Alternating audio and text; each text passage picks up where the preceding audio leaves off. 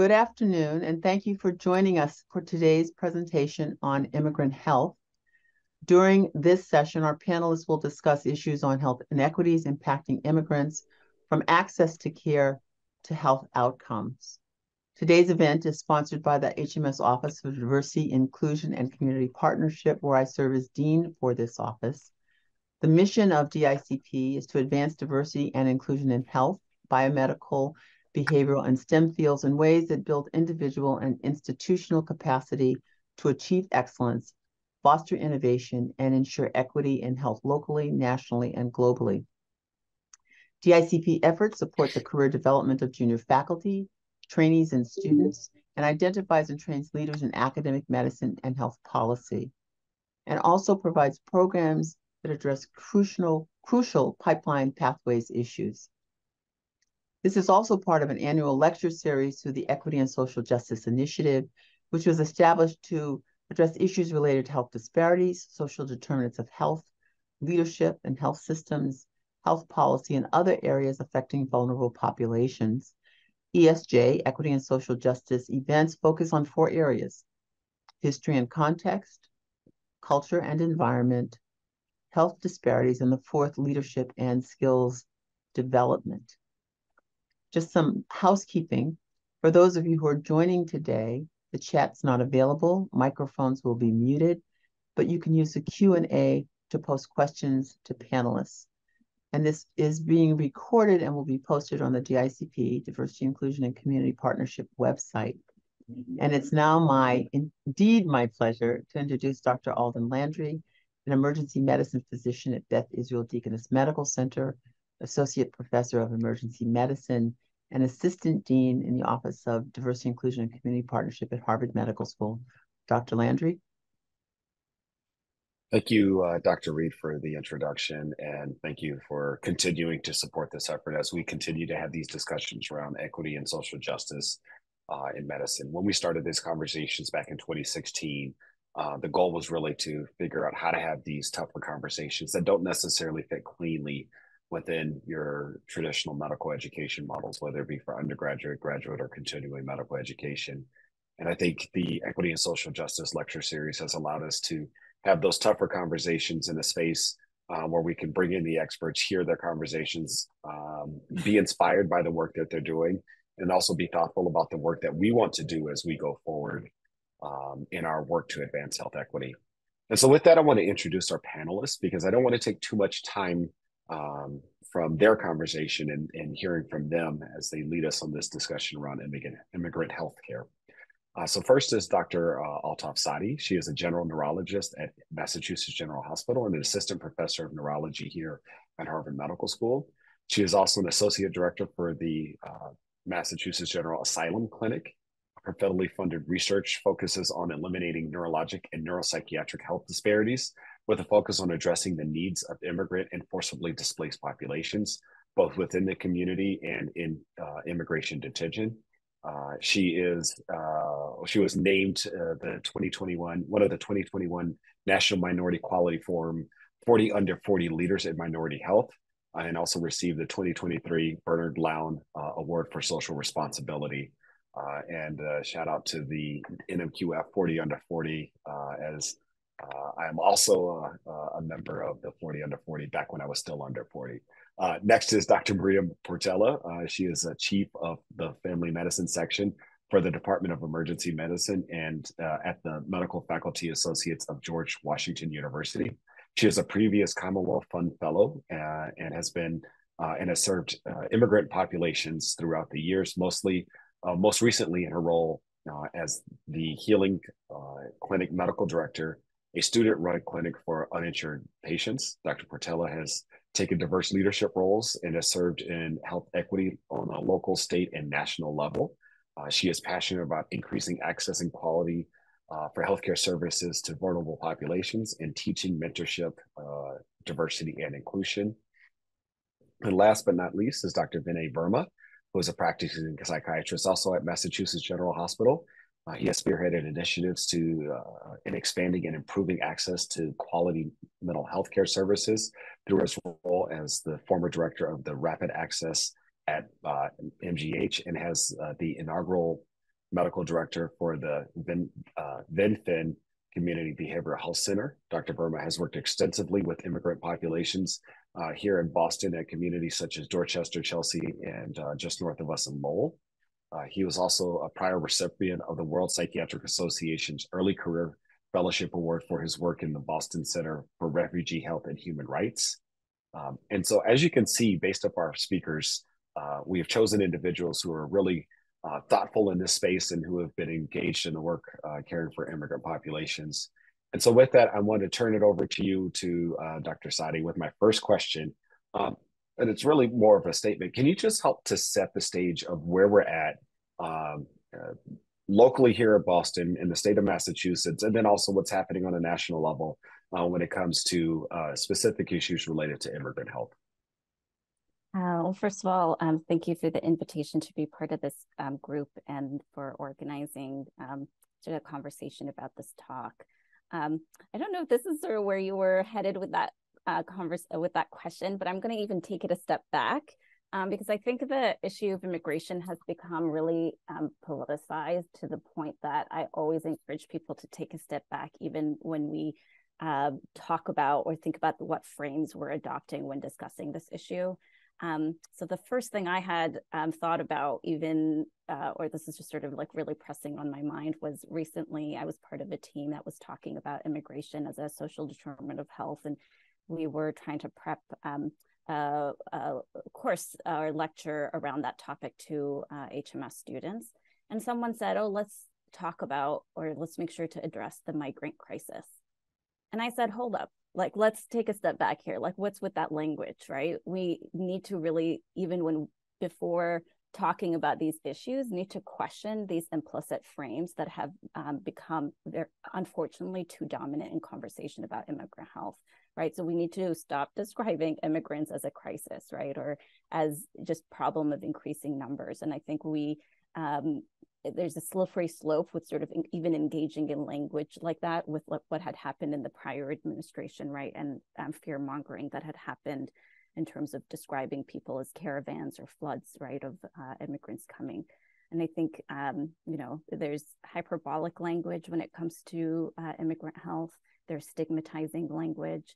And we have to just be really clear, like even when we're talking about, there's been like 20,000 people coming to Massachusetts. There've been X number of people coming to California. We need to just be really clear and sort of not engaging in that discourse and saying that the issue is not in people existing or seeking safety or fighting, for survival. And so I just sort of that big picture, but thinking about sort of like framing and thinking about this issue. There's sort of two other points I wanted to make about that, if that's okay, Alden. Which was sort of related to this. I'll share just in terms of personally, my family is from Iraq and had fled Iraq as refugees. They were persecuted both for religious reasons and ethnicity reasons. And then when the Iraq war had happened in 2003, I just remember, it was where my family's from. It was just a very traumatic experience. But afterwards, people would just talk about like Iraqi refugees just existing as if what happened, as if it was inevitable or just this natural byproduct of events. And I which just always gets so frustrated that it wasn't, right? That the war was a deliberate policy decision that happened, right? It led to people being displaced. It led to the migration issues that happened. And I think, it's the same in terms of what's happening in Gaza right now, that we know that at least 70% of Gaza's population has been displaced. And I just think it's really important when we talk about these issues and when we talk about, okay, people are coming into Massachusetts, people are coming into California, that we can talk about how to address those, right, at the local, state, national level. But underlying all of it needs to be, how do we address the root causes of migration, right? Of why are people flowing from place to place? Why are people coming from Haiti? Why are people leaving Gaza? Why are people, fleeing Iraq? So I think that's sort of like the big picture that I think is important for us to think about when we think about issue of immigration and migrant health. So, as you Thank you first for pointing that out, because I think we do get lost in sort of what we hear on the news, and we forget that, again, these are humans, individuals that have their own specific needs, and in particular the health needs. And I know we're going to talk a little bit more about the structural and social determinants of health, but as we talk about where immigrant health is most needed and what spaces need to be filled, who is actually taking the lead for those individuals who are coming to the United States who do need health resources, even the most basic health resources, both on a local, regional, and national level? And then also, who's filling the gaps, or is anyone filling the gaps to support individuals and their health needs? Unfortunately, in the US, it's been incredibly fragmented in the same way that healthcare is fragmented. Unfortunately, the response to migration flows into our country has been very fragmented, and it's been very regional. So we see some states, so California and Massachusetts being examples of those, where there's been like state level response, right? So both in California and Massachusetts, there's sort of been these in Massachusetts, they're called sort of these welcome centers, right? That the state has supported and funded. In California, sort of similarly, at the state level, there was funding that was put forth by the governor to say, look, we will give money and support sort of this regional effort to try to put people in shelters, to try to connect them to resources. There have been limits to that. So in Massachusetts, for example, we knew that initially there was sort of this right to shelter, right to emergency shelter that was initially in place, where everyone had to get placed somewhere. But unfortunately, that sort of ran out. And so we have already begun hearing of stories.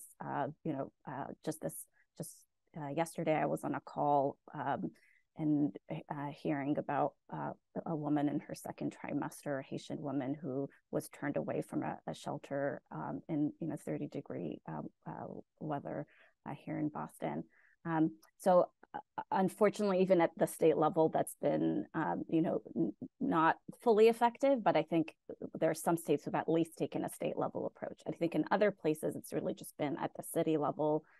So New York City being an example of that unfortunately not so much of a response at a state level, but at least in the city, there has been like these processing or welcome centers where people can come and they're connected to various resources. And I think this sort of goes back to address that. We just need to keep going up, right? We need to go up to these levels. In the context of the US, we need to be thinking about how the federal government really should be responsible for relocation of immigrants, to make sure that there's better coordination when you're sending or receiving people. Right now, it's sort of a hodgepodge effort, unfortunately. Going to back to one of the original statements that you were making about sort of recognizing humanity that comes into play in these situations. I think, unfortunately, there comes a level of racism that comes into play. We don't often have these conversations about the phobias and the isms that also come into play when we talk about individuals who are coming to our country and ultimately have healthcare needs. So can you connect the dots for us between racism, intersectionality, and other issues that may be existing with the social and structural determinants of health? Thank you so much for asking that question. I think this is a drum that I beat sort of anytime I try to talk about this topic, is that we really need to connect the dots between immigration policies here in the US and sort of racism. So US immigration laws really emerged from the US's project as a white settler state. So there, going back to 1790, there was a Naturalization Act, which limited US citizenship to white people. Right. And then some of the initial laws excluded free Black immigrants from citizenship. We have the Chinese Exclusion Act, which was one of the first immigration laws that excluded Chinese immigrants. So I think from the very outset, the immigration policies that we see in this country have been very much rooted in racism. And as I mentioned, sort of this ideology of America as a white settler state. And I think that we continue to see remnants of that, right, to this day, even when we are looking at differential responses to immigrants coming from Ukraine or Haiti, right? Right now, in the context of what's happening in Palestine, I've been thinking about, is there TPS? Is there some sort of expedited way, the same way that we had Ukrainians come? And there isn't, right? So I think we're still seeing a differential response to different immigrants when they come to the U.S. And I think, again, thinking and rooting that in the long history of racism in the U.S. is important, and I think is really central to the conversation about immigration. So in a lot of papers that I've written about this topic, I always try to sort of mention or include like at least a paragraph that's like, look, this is contextualized within this larger history, even when we go back to, the first laws passed around immigration in this country. No, thank you for that. I think it's really important for us to be settled in the fact that a lot of the laws that you see or the issues that you see that are happening today, we were dealing with 50 years ago, 100 years ago, 200 years ago in this country. And the remnants of racism, the remnants of exclusionary acts still carry over to some of the positions that we see policymakers making today, and unfortunately lead to poor health outcomes for individuals that are trying to come to our country. So thank you for that. And I want to switch to you. Thank you, Dr. Sadi, for the introduction. I want to switch to Dr. Verma to lead us on our next part of this discussion, because I think it's important for us to sort of drill down on what this actually looks like from a health perspective. And we're going to talk about immigrant health from a mental health perspective, and then also from just a general primary care health perspective. But Dr. Verma, can you tell us, what are the mental health needs that are individuals coming to our country? What are they facing? What are they experiencing? And what are you seeing as someone who's providing care for these populations coming to see you in clinic or seeing in the emergency department? Great. Well, thank you for having me. Your question is very loaded, so I'm going to try to break it apart a little bit. It's obviously quite a complex issue. In terms of the kind of mental health needs, I think we do need to take a step back and see where those needs are arising from, right? So is it okay if I share my slide? I think it'll be quite helpful for folks here. Let's see. Perfect. Yes. So the migration trajectory can be divided into three different components, right? So the pre-migration, the flight, and post-migration challenges. And the reason I'm bringing that up here is because the prevalence of specific types of mental health conditions that I see in the clinic and that have been reported in the literature and by different centers for refugee health, they really commented how the nature of these experience in terms of diversity is experienced before, during, and after resettlement really determines the prevalence and the trajectory of the diagnosed mental health conditions. So in terms of the pre-migration, as Dr. Sadi was alluding, as she was mentioning about the refugees, right? So fleeing that area, the country of origin, because of well-founded fear, and also certainly the forcibly displaced folks because of war and variety of other stressors. During their actual experience when they're fleeing the country of origin, several difficult traumatic experiences, such as being afraid of their arrest, kidnapping, sexual trafficking. It's actually quite an interesting one that we don't necessarily talk about a whole lot in the clinical space, although it's picked up steam lately. When I was spending my time at the Boston Center for Refugee Health and Human Rights,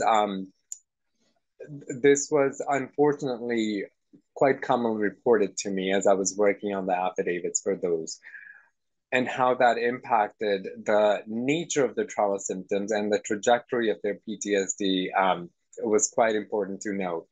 In terms of post-migration challenges, Dr. Sadi, I'm totally with you on that about the social determinants piece as well, not necessarily pre, but also post-migration, especially the structural constraints of discrimination, the systemic factors that lead to that, right? And we know that's been shown to systemically restrict opportunities for social mobility, availability and quality of care access, right? And the increased risk for exposure to violence and so on.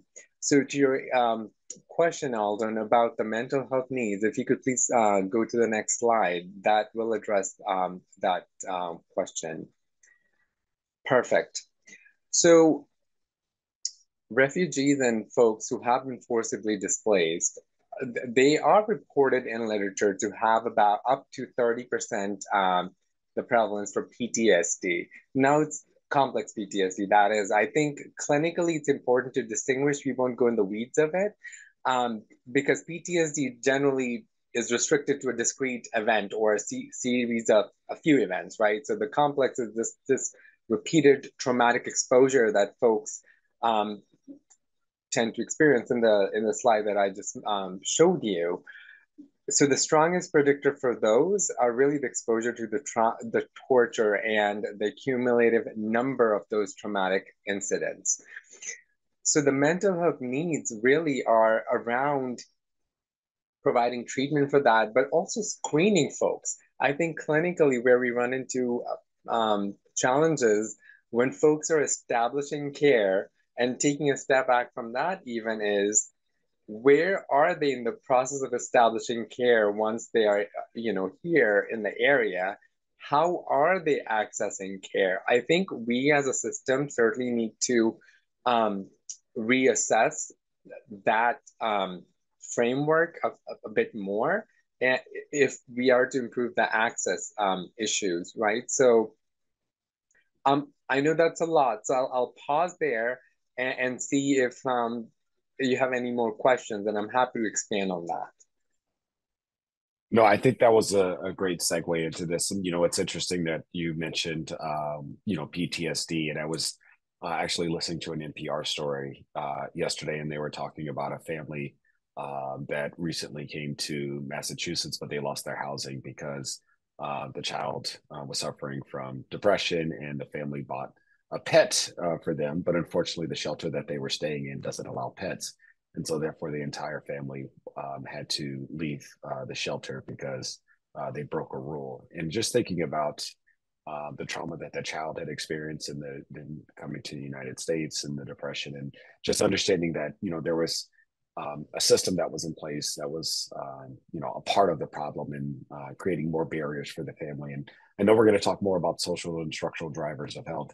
But that story really touched me on, just again, we're talking about this in sort of big picture, but we have to remember that there's humanity tied to this. And oftentimes we overlook the children that are a part of this picture. But I do want to stick with the big picture. Can you talk about, what physicians and others can be doing to collaborate with decision makers and other individuals sort of involved in this process and caring for the mental health and psychological needs of individuals that are here in the United States as immigrants? Absolutely. I think it starts with the awareness first of the gravity of the challenges and the gravity of the issues that are, that sort of are determined and pose challenges for our patients to access care.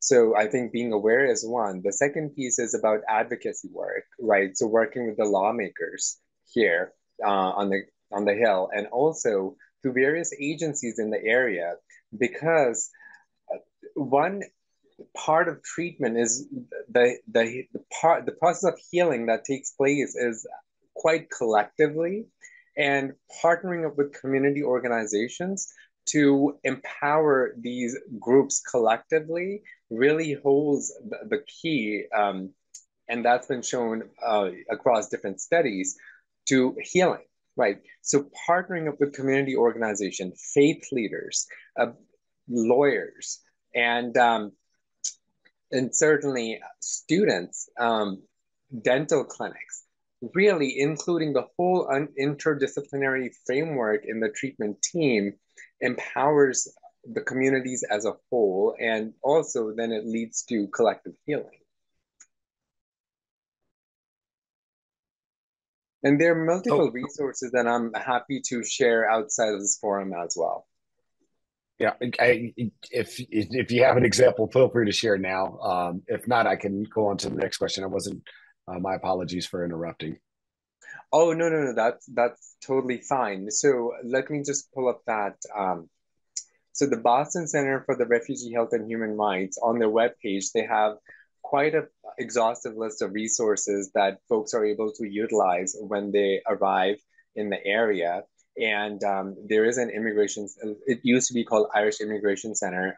And also the Harvard Law School has a pro bono service for folks as well. So those are two common resources that I have utilized in the past. Yeah. You know, it's interesting because we as physicians, speaking for physician colleagues, but just clinicians in general, we often um, feel as if we are restricted to only operate within our domain of the practice of medicine. And I think it's helpful for us to recognize that there's partners that are out there that we can collaborate with to improve care for others.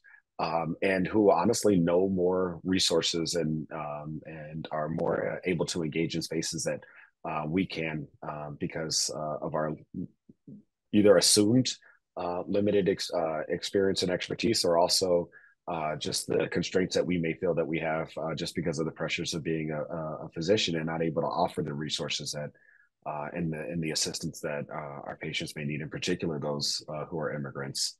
Um, can you just quickly break this down for us a little bit more on the micro level, focusing on what we could be doing, especially for those physicians and clinicians who are listening in, to be more engaged with this patient population, how we could be more thoughtful, whether it is how we talk to our patients, working with interpreters, thinking about other sort of contexts that may be in place when we're caring for patients, in particular from a mental health perspective.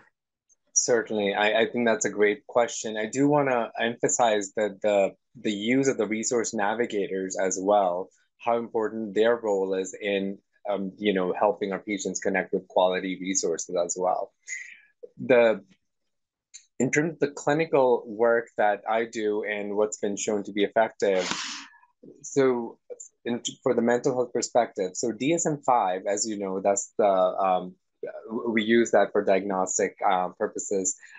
So there is a section about the cultural formulation and the cultural interview there, and that's thoughtfully formulated. So I would encourage folks to look into that, even if they're not a psychiatrist. I'm happy to share links as well, because it certainly helps folks to sort of think and approach the interviews in a different format slightly.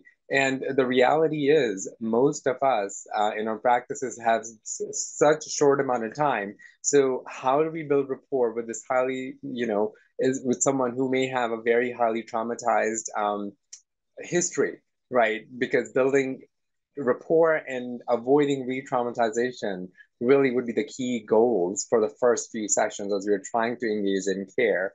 So that's one. The other aspect really is to become more comfortable and become more aware about the trauma-informed care models. And I know at HMS there's sessions going on with introducing that concept to the students, but also certainly for the clinicians as well. I would encourage that. And the few other resources that folks are welcome to utilize are the interpreters, right? So they're not only cultural brokers, but they are so instrumental in the positive therapeutic alliance that we build with our patients and for the positive outcomes. So I think expanding, becoming more comfortable with the standard of care of how well to utilize the interpreters in the sessions without, well, certainly making them a key person in the interaction. I think that's a really important thing to consider. The other aspects to be mindful of, because many of our patients are coming from these collectivist communities, right, the cultures, being mindful of that as we are formulating our treatment plans. And because individual well-being may not go that far if we are not putting their presenting complaint within their context and what shapes their experience. So I think being thoughtful around that is it's quite important. Thank you, Dr. Verma, for providing us that context. And I'm going to turn to Dr. Portela. Dr. Portela, did you want to add to what Dr. Verma was just speaking on? Yes, and thank you so much for inviting me to the panel. And it's an honor to share the panel with Dr. Verma and Sadi and Dr. Sadi and yourself. One thing that I wanted to add is that I am a primary care physician, and as a primary care physician, you can also do a lot of good in this space. One of the things that you can do if you're a primary care physician, if you are an OBGYN, if you are a geriatrician, if you're a psychiatrist, if you're a geriatrician, you can add and pursue additional training through either the Asylum Network or the Asylum Training Initiative. And Physicians for Human Rights is another example. They offer free trainings that are virtual. They were in person before the COVID-19 pandemic, and now they have a virtual formats. It doesn't mean that after you complete the training, you're an expert. We want to understand that this is a very complex situation for our patients, right? That are undergoing this migration, right? And the trauma is essentially constant, right, throughout those 4 phases. But it is a continuous education activity that you can be involved in that allows you to be part of the evaluation, the affidavit, and part of and being able to develop a very important part of somebody's case. So I think the basic training is probably around 15 hours. And then after that, there's a lot of subspecialty training, depending on whether you are trained to also see kids or you want to dive into more psychiatry. So I would recommend everybody that's interested to look into that, and also to join the Asylum Network and Physicians for Human Rights, as they have a lot of volunteer opportunities and can help link you with one of the local asylum networks in your area, versus you can join also with a mentor and consider providing asylum care in your clinic. And I want to turn to you, Dr. Sadi, because I know you wanted to add to this conversation as well. I will say so. I'm the associate director of our asylum clinic here at Mass General, and I just to add that I think it's really open to even specialists. So I'm a neurologist, and I conduct these evaluations. There is a need to evaluate, people with cognitive issues or with seizures. Just most recently, I actually partnered with a neurosurgeon to write a report for someone who unfortunately had a bullet wound to the head and needed neurosurgical neurosurgery sort of to address that, and we wanted to move up his hearing date to account for sort of his surgical needs. So I just sort of wanted to add the piece that it really is open across medicine. There's a need for that, regardless of what specialty you might be practicing in, and also open to non-clinicians. So we have psychologists, social workers, nurse practitioners who are also sort of doing that as well. And I just want to share that as an emergency physician, I think it's important for individuals from my specialty be engaged in this space because we are often the first line or only source of care for many patients. And so the call to action includes emergency medicine physicians as well.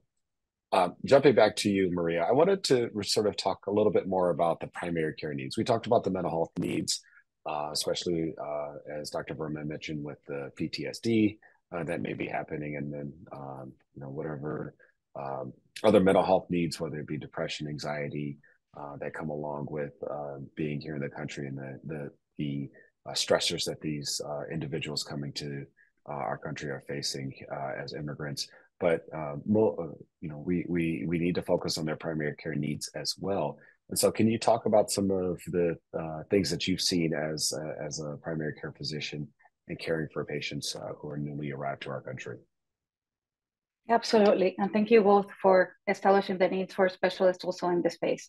I was trying to think about how many times I hear primary care physicians just say, "But I'm only a primary care physician." But you can do a lot of things as a primary care physician, because also sometimes where the first point of contact if the person comes to a federally qualified health center or a community health center.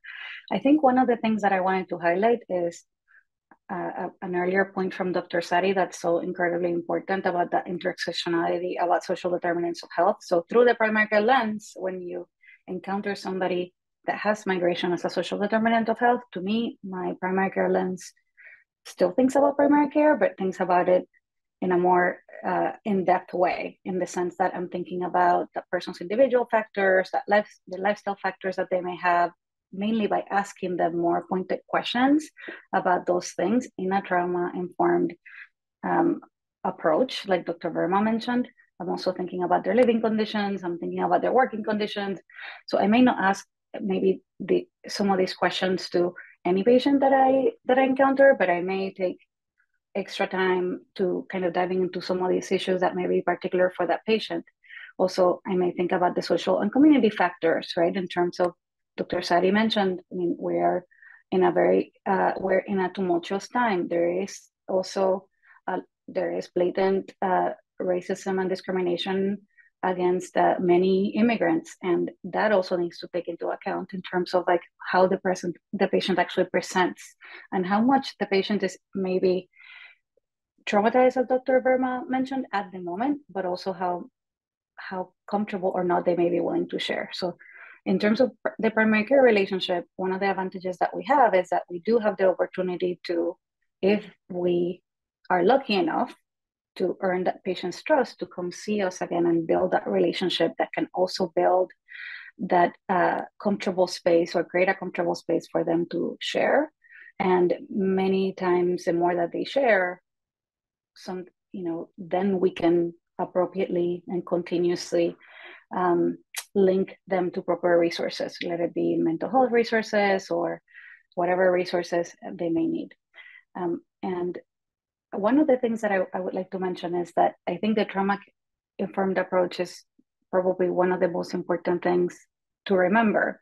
Having said that, sometimes, we think the trauma-informed approach, and maybe I'll hear that physicians going to the CDC website or the refugee website that the CDC has, and we'll look up the information, like, what do I need to screen this patient for? Like, how many bacteria or diseases do I need to screen them that are not part of the US?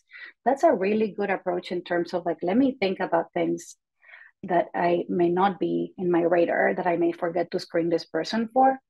But let's not forget about the typical also preventive healthcare needs that many times immigrants fail to be able to complete because of the circumstances and the frequent migration, right? So one of the things that I would ask people to think about is that that person may have not had a usual source of care for years. If they've been living in a, refugee camp, or if they have been fleeing a country for years and they've relocated 3 times, then what are the odds that they have had a mammogram or a colonoscopy, or that they may or may not be up to date with vaccines? So at the same time that if a patient encounters you and they have a rectal bleed, yes, do test for and look for infections and things like that. But also, if the patient is of a certain age, think, I'm going to get this patient a colonoscopy, right? Or at least ask those questions, because those are also frequently missed. And if we're not in a position to do so, let's try to also link these patients to have a home and have a patient, to be linked to a patient-centered medical home. That was great. And I was really enjoyed hearing this, because we often decouple our traditional healthcare model and the screenings that we set, whether it be for colorectal cancer screening or mammograms or any other types of healthcare, because we make the assumption that these individuals coming to our country are only going to need a certain type of healthcare, and we don't think of immigrant patients as our traditional patients within the U.S. healthcare system. And yes, they can suffer from diabetes, and they can suffer from high blood pressure and high cholesterol, just like any other patient presenting to our doors. And so can you talk a little bit more about what other considerations we may need to be thinking about with reviewing data from our patients, or when we're meeting those patients, whether it be for the first time or for the 5th time? Yeah, I think one of the things that is important to I think a lot of people may think that this is true, but is that we don't sometimes have any data, right? So whenever you encounter some of these patients, unless they have specific recollection of when these things happened, we should probably set them up for the best success possible by being able to provide all the preventive services. So one of the things that happens frequently when we see children is we may not have any record of vaccinations. That's a big deal because kids require a lot of vaccinations. So many times in the pediatric clinic, we do testing, obviously, to look and see whether there's any evidence of vaccination. Sometimes we have to give them a bunch of vaccines. But I guess one of the things that I have seen and heard is, oh, but why is this person coming from this other country and doesn't have any healthcare preventive stuff done? Do they not have a robust healthcare system, or does the patient not care? And it doesn't have to be any of those things. None of these things have to be true. They could have a robust healthcare system. The patient could have had more preventive care, but it's not our position to judge. So I think one of the main things is that even if somebody did everything perfect, it's almost impossible for one of these immigrants to come in and say, "Here's all my records. This is when I had my, last PPD test, or when I had this vaccine." That's not going to happen. So we have to essentially meet them where they're at and help them then establish a record in the U.S. healthcare system. Thank you. And then just another question, because we've the two prior speakers have brought up social determinants of health, and I think we just need to drive home that social and structural drivers of health are really important for any population, but specifically for our immigrant patient populations. And so can you give me your thoughts on why we need to be focusing on those social and structural drivers of health? Yes. I also, thank you for bringing that point again. I also wanted to mention something that I remembered from a previous comment that Dr. Sari shared. I wanted to share that there's a common misconception that immigrants come to the United States and that everyone just wants to come into the United States. I understand that it feels that way, maybe for some people, but that's not really what the facts are. The majority of, for example, of immigrants are internally displaced in their own country, and that's more than 70%. And then another big fraction is displaced to the neighboring country, so to an adjacent country. And the US is not anywhere near the top 10 countries that accept refugees. So I just wanted to kind of mention that really quickly. And then in terms of the migration as a social determinants of health, it is one of those, it's one of those things that, like, it's not like a gift that keeps on giving, in the sense that migration follows you throughout your whole life. Once you come in to the United States, to whatever country is not the country of your origin, that is affecting how you interact with the world, because you may be communicating in a different language. You may be communicating in a second language and therefore have limited English proficiency. You likely, it would be very unlikely if you didn't experience trauma, as Dr. Verma shared, during the migration phase, during the settlement phase. There's a certain percentage of people that move back, so during the readjustment phase, and also the discrimination that can come in with that. And then there is all sorts of trauma that go associated with that. But as you walk through the world, just for many of us, may not be that hard to imagine, but imagine having to learn a whole new health and education system, and not understanding when do I go to the ER? When do I see a primary care provider? Things as simple as that could become really complex problems for people that already have been through a lot of trauma and continue to go through a lot of trauma. And that also, as Dr. Sari mentioned before, discrimination, racism, all of these things also affect your ability to get a job or take employment, or how you feel and how safe you feel when as you do your daily activities. And that's all of those considerations taken on another level also when you are not alone and you have children to take care of, or elderly parents, etc. So individual factors, social factors, learning a new law a new system of laws. All of this is going to affect the experience and the health outcomes that our patient is going to have. So just thinking about that continuity and thinking about all of those phases of migration, and that the trauma doesn't end, is just that it's experienced differently, and that the ability of different patients to cope with different types of trauma is also different. Thank you. And so I now want to popcorn around to in the last few minutes that we have together and just ask a couple of other clarifying questions for our audience. And so, Dr. Sadi, we've talked about trauma-informed care. We've heard that a number of times. But I think there's something else that is underlying to this, which is developing trust between the healthcare system and the providers with the patients and the communities. And so can you talk to us about the importance of trust? Yes. Before I do, I'm going to just add a little comment about just to piggyback off of around the continuum of experiences for immigrants. I think I do a lot of work with people in immigration detention, and I think when we had published a paper, started really trying to push people to also think about immigration detention as a possible sort of point where people might experience trauma along their migration journey, right? For especially in the U.S., that's becoming increasingly used, and that can sometimes happen during the journey phase. That sometimes can happen in the post-migration phase, right? So a lot of times people are in this in-between detention, often for even, upwards of 3-4 years in the US. You can be held in indefinite detention, which is not the case in other countries. And so I just wanted to flag that as another point or intercept at which you could experience trauma. I think when it comes to trust, and it's a huge issue, I would say sort of two things. One goes back to my initial comments about reframing a lot of these conversations. We really need to think about mistrust as very much serving a protective factor for individuals, right? That it's not something that is wrong with them, that they're like mistrusting. Why are they not trusting clinicians?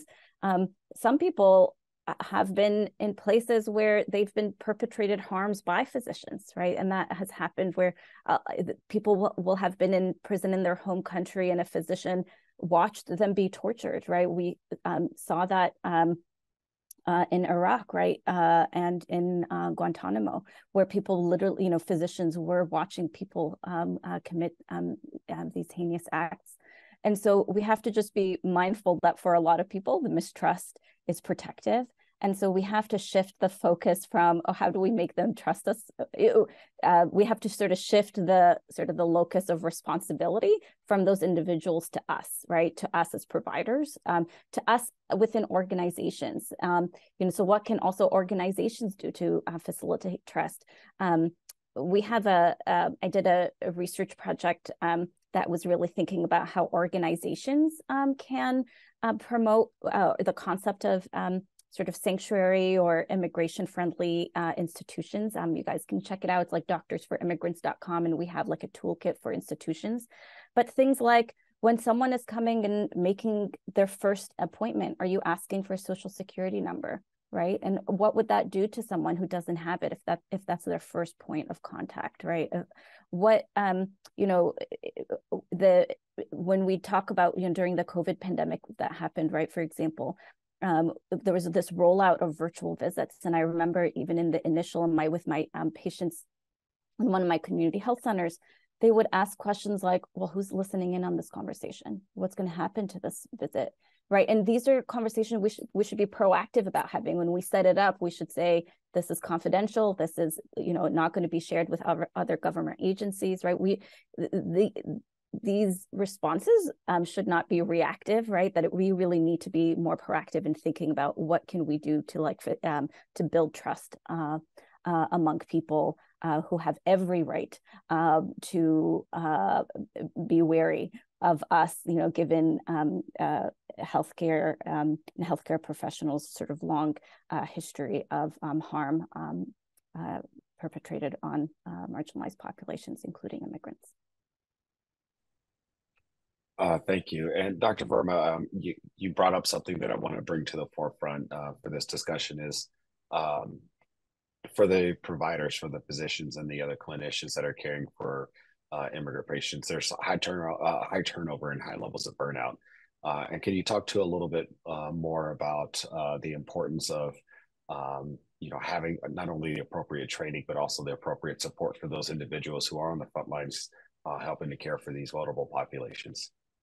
Oh, thank you for bringing the topic up. I mean, the work that we do, it's profoundly for us, right? It's profoundly meaningful for us because of our own personal experiences and professional experiences. But I think what I've been seeing, working in the space, it's folks sort of really cutting down their time or becoming burned out because if we are just hearing these traumatic narratives, folks can develop something called vicarious traumatization, right? So now there's more recent shift in that term to transition into something called vicarious post-traumatic growth. It's sort of shifting your relationship with the stories, with the experiences that we are hearing from our patients. And it's not limited to the stories itself. It's often also coming from feeling hopeless or helpless, right? And just sort of taking a step back and reflecting on how could someone go through that? How are people, going back to Dr. Sadi's point about how the different policies, can result in these forcibly mass displacements, right? So it's for someone to take a step back and seek support. There's several resources out there at the national and the international level. One of the resources that I would recommend checking out is the International Society for Traumatic Stress Studies. They have something called Vicarious Trauma Toolkit.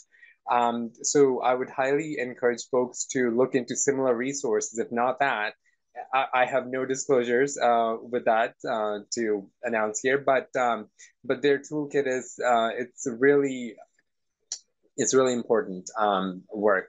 So and they also talk about the self-care for providers and so on. But at the end of the day, folks are able to find their support groups, right? Because as much as we are there to support our patients, we also need to make sure we have that sort of solidified for ourselves. And recognizing that we're coming close to the end of our time together, I just want to go rapid fire to all three of the presenters and just ask if there's a point that we have glossed over, that you would really want our audience to take home. So whether it be something practical that they can use in engaging a patient who is a new immigrant to our country, or to a policymaker who they can engage and help to improve the care for a community or a special population. But just any other take-home points that we may have not had a chance to really dive into. And so I'll go to you first, Maria, and hopefully we can keep these comments brief so we can wrap up and be close to on time. I think I would just like to highlight and bring back the Asylum Training Initiative. There's free trainings for a baseline of or basic training. It's less than 15 hours, and then you do continuously medical education training, and you can go in a lot more depth into some of the needs that these particular populations have. It touches on the trauma-informed approach. It touches on also the self-care that Dr. Verma was talking about and how to kind of pace yourself with the work. And it also talks about special and vulnerable patients. And just completing that training, I have been able to help a lot more patients in our clinic, which is not a formal refugee asylum clinic, with affidavit documentation and with and through other ways to help in many of their immigration cases. So I definitely recommend that everybody that's interested checks it out. And to you, Dr. Sadi. I also one point that I think we didn't touch on is, and even though we have the title of this talk being Immigrant Health, for us to recognize that there are really there's so much heterogeneity in this group, right? And different experiences, even in terms of reasons of migration, right? People migrate across a continuum of agency from completely voluntary to completely involuntary or forced migration, that there are differences in experience in terms of racial, ethnic groups. And so just to be mindful that even when we have talks and like this, that sort of group everyone together under the broad umbrella of immigrant health, for us to recognize the incredible heterogeneity that exists in this group across multiple sort of axes. And to you, Dr. Burma. Thank you, Dr. Sadi, for mentioning that. Was I was about to highlight, because mental health outcomes are certainly different depending on the type of immigrant population that we are treating.